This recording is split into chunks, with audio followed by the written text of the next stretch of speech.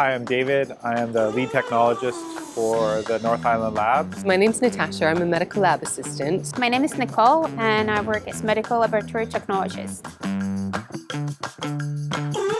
I started out as a lab tech, working night shift, and have slowly made my way up to being the lab manager for the North Island sites.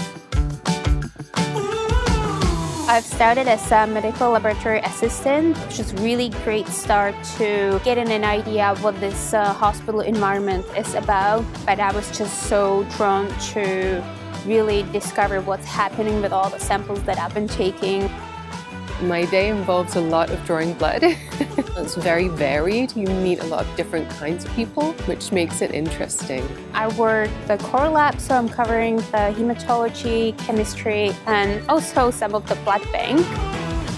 Lab is a really important part of healthcare. We're available 24/7 to help the physicians and nurses and other clinical staff make important decisions for patients.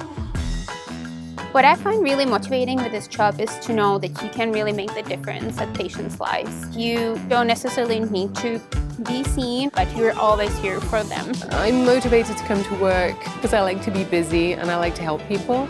Lab is a very complex, dynamic environment. There's always technical problems, there's always lots of complex patient cases. The most important thing that we do every day is work as a team and communicate well together. It's not a monotonous job.